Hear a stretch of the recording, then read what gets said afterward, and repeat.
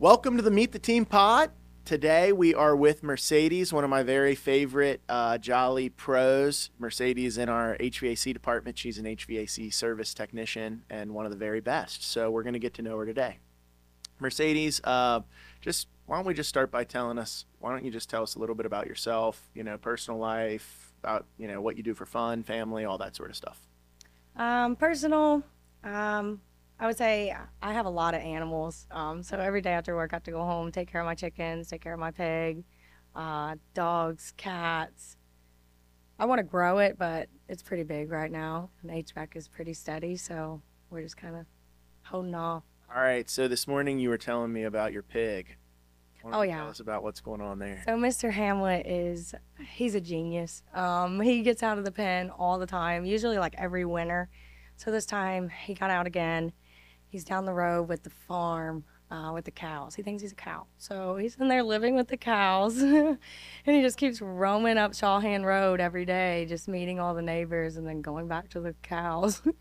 So tell us about where you live. Like, is it like kind of like a farm? You have a barn. You have are the animals out in the barn, or what's it like? I have a few pens, but I don't have like a big barn yet. When we bought it, it was a foreclosure, but we have 6 acres, so it's really nice.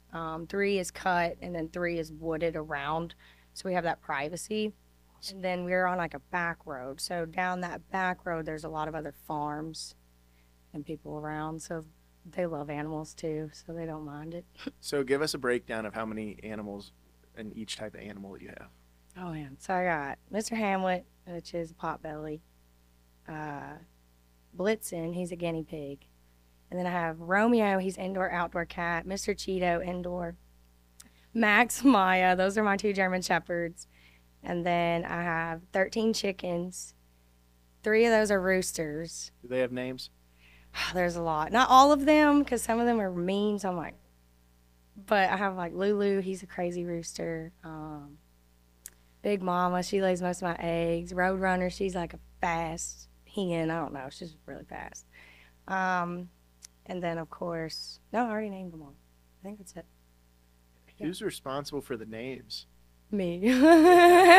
That's impressive. And my little one, Riker, he's 5. He likes to name them too, so he enjoys it. Yeah, so tell us about Riker. He's in school now, so he's in kindergarten. He loves it. When he first started, it was crazy because he couldn't color at all. And then, like 2 days into school, he could color in the lines. Awesome. He loves animals. His dad likes to hunt, but he does not like that. So me and him are kind of just like, no, you go do your thing. We don't like dead animals. But he's really fun. Cool. All right, so let's get into talking about some HVAC. Yeah. So why don't you just give us your background on the trades, like how you got into it, what attracted you to the trades, and your journey leading up to you working here at Jolly. So when I was younger, I didn't know anything about trades. Like I didn't even know there was a heat and air unit in the house.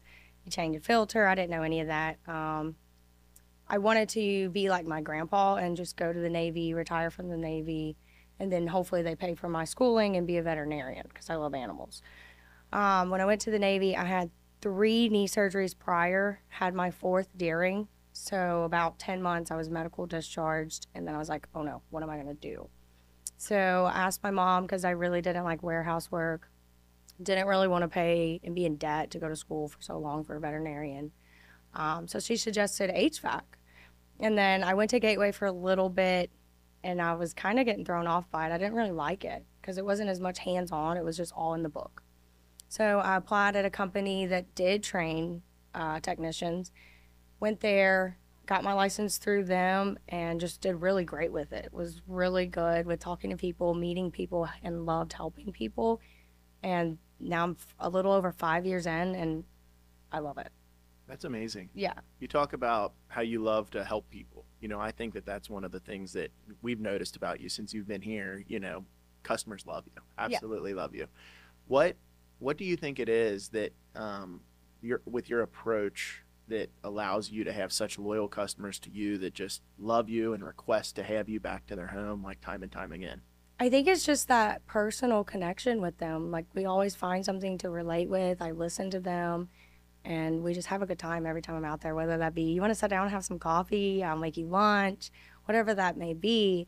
It's just amazing. It's a really good feeling. And just being there at the end of the day to either provide them with the heating, cooling, or options to better their home comfort, air quality, whatever it may be. Very cool. It's really great. Very cool. I want to talk about being a female in the trades. Yeah. It's one thing that I really hope for our company that we can attract more females that want to be in the trades. I think it's a really special thing, but it's no mystery that it's a bit of a rarity. I think in the history of our company, we've only had 4 or 5 women in a position as a plumber or an HVAC tech. Which is pretty good. Most companies don't even get that. That's pretty crazy. So I'm just curious, like what's that like? What are the challenges? What do you think are the benefits? Let's just talk a little bit about that.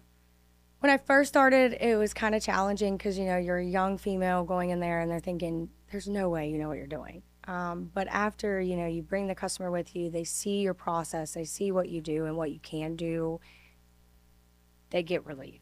So then they trust you and everything works. And then, me being in the trade for 5 years now it just comes so naturally that they automatically feel that trust. And I think being a female, you get that trust anyways, just because you're more genuine, I should say. A lot of times I'm very genuine. So they feel that comfort and connection.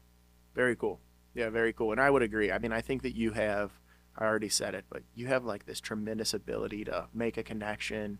And we talk about trust a lot and with our system, and you're able to build trust like as good as anybody I've ever seen. I absolutely love that about like the things that customers say when they call in to talk about you. It's like they're talking about a relative. Like, it's crazy. I mean, some of the best reviews that I've ever seen. So I think that you do an amazing job with that.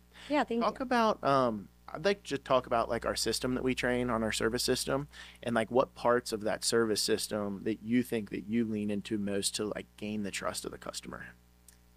Definitely the greet step.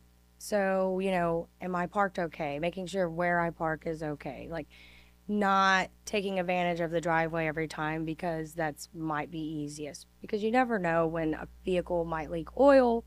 I'm not saying that we don't maintain our vehicles, but that could happen. Or if somebody needs to leave and stuff like that, or somebody's coming and needs to be dropped off. So I just try to mostly park on the street and then ask. And then asking the permission to come in, and then just making that connection with how beautiful their home is or their new kitchen and stuff like that. Like, it's great. It's just nice to meet people and see their interest, and then knowing that a lot of people have the same interests as I do. That's awesome. Or things I can take home and do in my own house. It's pretty cool. Yeah, and we see that personal connection that you make. We see that resonate in the Google reviews that you get. Like, right, it's great. So many Google reviews. Then it just helps you keep going, It's great. I want to talk about your experience here at Jolly, and just tell us about how long you've been here, what it's been like working here, what have been some of your favorite things about working here, and those sort of things. So surprisingly, it's almost been a year. I feel like it's gone really, really fast, but I love it here. Everybody treats you like family. Everyone's there for you. It's really easy to just come in, be happy, be yourself, get along with everyone. Our trucks are always stocked. We have a great purchasing side. We always get what we need. Jolly's been pretty great, pretty reliable. I don't think I'm ever going to leave here. I hope not. I hope you don't. Yeah, I don't want to. That's great. Okay, so talk about like just like what you see the industry, where you see the industry going, if you see any changes in the industry, some of the things that you've seen that have changed even since you've started. Is there anything like that? We're definitely growing. I like that. I see that we're getting a lot of more Jolly Home Plan members, or people that just didn't know about us on the HVAC side, and that's great. I think we're gonna kill it. I think we're gonna take all the customers. Awesome. I love it. Okay, so what is your what's a perfect day at work for you? Like, what type of jobs do you prefer to go to? What type of people do you prefer to interact with? What's a perfect day look like in your world? Oh man, all people are great, but I really like the older couples. I really like grandmas, grandpas, because I miss mine, and I don't take that for granted ever. Like, it's nice to be around those people and help them, especially when, let's say, they have light bulbs out and they just can't get on ladders anymore and change those. It's nice to help them, or bring the trash up or bring the trash down, or bring the mail up, bring the trash down, stuff like that. But I really like all customers. It's great to go to a call where they're not a member, just so you can talk about what Jolly offers and how great we are and how we can help them. Love it. That's Yeah. great. Very cool. Okay, yeah. So talk about our membership. Like, what are the things about our membership that you like and that you see resonate with the customers that you talk to about it? Well, it's only $14.99 a month, and that's super convenient, super cheap, super reasonable. And then we cover a lot of things. I can't wait till we do pick up electrician. But I mean, we have plumbing, sewer, restoration, heating and air. It's everything your home needs. You can't go wrong with it. Think about some of the craziest or most unique situations that you've ran into in the field. I know that you guys see a lot of customers, a lot of homes, a lot of unique situations. Is there anything that sticks out as just a crazy one or a crazy story or an interesting interaction that you've had out there in the field, whether it was with us or when you were with a different company? So there's been quite a bit. Here, I did meet a guy and his wife, and we got along so well. And then the last time I went there, I found out his wife passed. And that was very devastating. I was looking forward to seeing her. She had a new German Shepherd, a Husky mixed dog, and I was really excited to see her as well. And then I get there, and it was just kind of like taken from him, from us, and that was really sad. But at least we made the call the best we could, and he let me even drive his slingshot, and it was pretty cool because that's an expensive, investment, and it's like, you're just going to let me drive it? So that was pretty cool. And then one time I was in a crawl space and it was dark and it was ran down, but I had to change the filter. And I go into there and I hear something and I stop and then I feel something. So I pick up the plastic and the snake comes out and it's like, shh. So I like smacked my head on the floor joist and got out like there's a bunch of snakes.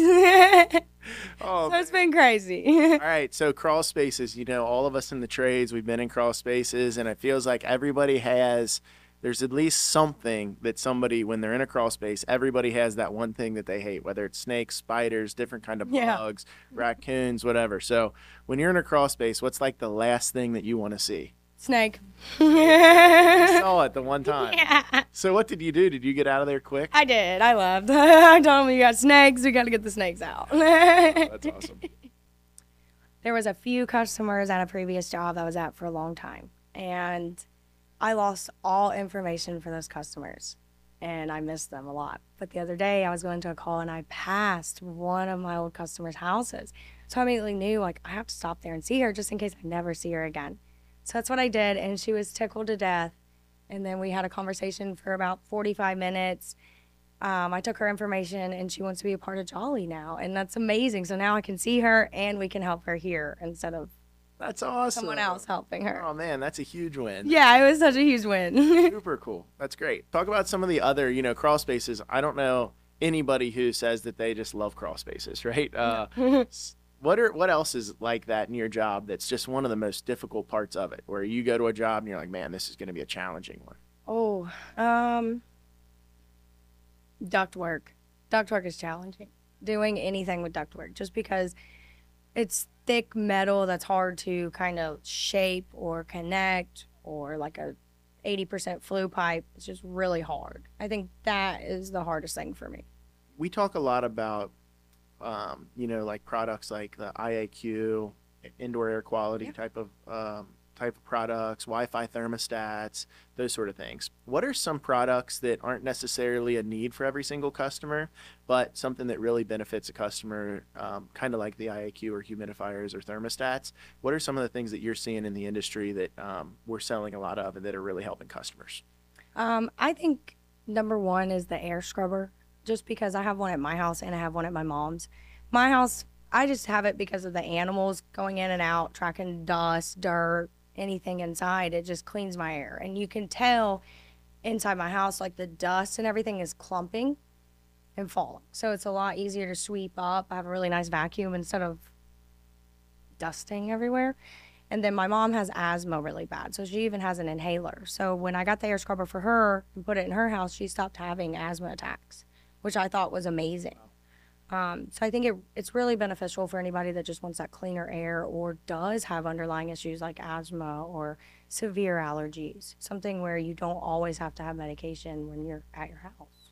Very cool. So I know a big part of our process is asking customers lifestyle questions where sometimes we'll learn things like that. They have asthma, they have a child with asthma. Talk about that process of our system, and just how you bring those things up and how you gain that customer's trust to talk about things more than just, hey, here's my problem, here's my system, fix it. Just kind of ask them, like, how long have you lived here? We kind of talk about their kids. Like, let's say that, oh, I'm just got back from dropping my kids off at daycare. So then we just start talking about their kids, maybe going around seeing the room, like trying to see if there's any hot spots or cold spots, if you have enough return air, supply air, stuff like that. So then just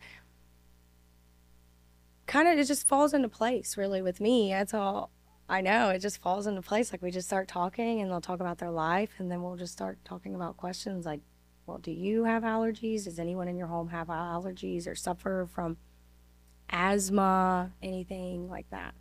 Very cool. Well, Mercedes, you are like I said, one of the very best here at gaining customers' trust, building customer rapport with us. You get like more repeat customers, I think, than anybody, where people call in and say, hey, I want Mercedes. You know, if it's a time that you're off or something's going on, you can't get there that day, they're like, we'll wait. We just Yeah. want Mercedes. No matter what, we want Mercedes. Our sales guys say that when they come into a house, if somebody needs a new system, they're like, it's pretty much already sold when Mercedes was there, because the customer's like, well, Mercedes says I needed this and I trust her so much. I'm in, you know, and Right. your ability to like resonate just joy and happiness and energy and positivity, both to our customers and to us internally, is amazing. And it's something that we absolutely love you for. You said it earlier that you want to work here forever. Well, we want you to work here forever too. That's good. I want you to retire here. And I'm really looking forward to just working with you for a long time and just continuing to like even learn from you and for you to just show how awesome of an impact you can have in people's lives, both internally as our employees and for our customers. So thank you so much for everything you do. You've been absolutely awesome in your first year here. Thank you. Thank you for the chance to be here.